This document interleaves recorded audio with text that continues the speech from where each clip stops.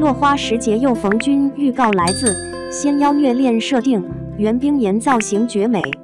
4月19日，芒果台突然发出了《落花时节又逢君》的预告片，这对于等待了这部剧许久的人来说，绝对是一件值得高兴的事情。因为自从这部剧开拍，并定下由袁冰妍和刘学义担任男女主之后，人们对于这部剧的期待就一直在升高。毕竟两人的古装造型与演技，在年轻一辈中都属不错，这次能够再次合作，也算是观众们期待已久的事情了。《落花时节又逢君》改编自蜀客的同名小说，说的是上神锦绣想要渡红凝这个小妖成仙，却在时生时世中最终被渡成人的故事。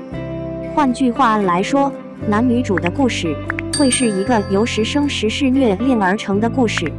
但根据芒果台预告来看，电视剧版的《落花时节又逢君》并不会有时生时世那么长。喵呜粗略地数了一下，从开头到预告结束，貌似只有4次，分别是花妖和上神的初见，花妖为锦绣修仙，再接着就是堕仙台的那一跳和后期出现的执剑女，这里应该是变成了凡人吧。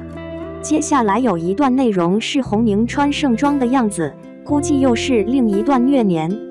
而除去这点之外，通过这一次的预告中，我们还能知道袁冰妍饰演的红凝因为爱着上神锦绣的关系，因她一句先修仙吧而努力成神。但巧的是，红凝的飞升之日也正是锦绣的大婚之日，这下好了，一个伤心欲绝，一个红了眼眶，却是有口难言。但旁人的一句仙妖有别已经说出了原因，也就是说，这又是一次因仙妖不能相见而引发了几世虐恋的故事。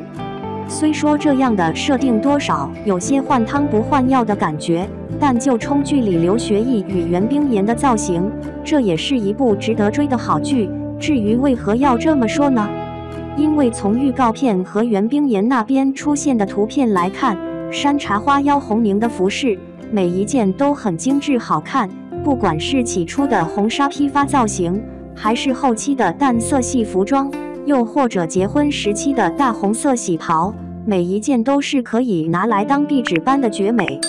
而且由于落花时节又逢君是属于花的故事，因此在发饰、服装纹路等方面，每一个和花有关的角色都会有些许差别。比如袁冰妍所饰演的山茶花，她的发饰就是以红色系居多，而刘学义这边的金牡丹则是在衣着纹路方面下了功夫。由此可见，这部剧的服装设计方面应该是不用担心的。那么现在唯一剩下的问题就是这部剧会在何时播出了吧？根据网上的消息来看，《落花时节又逢君》最大概率会在暑期档播出，但由于芒果台方面没有给出准确消息，到底能否在这个时间段播出，还是一个未知数。但就冲这几世虐恋的预告，这部剧应该也会是芒果预定的爆款剧了吧？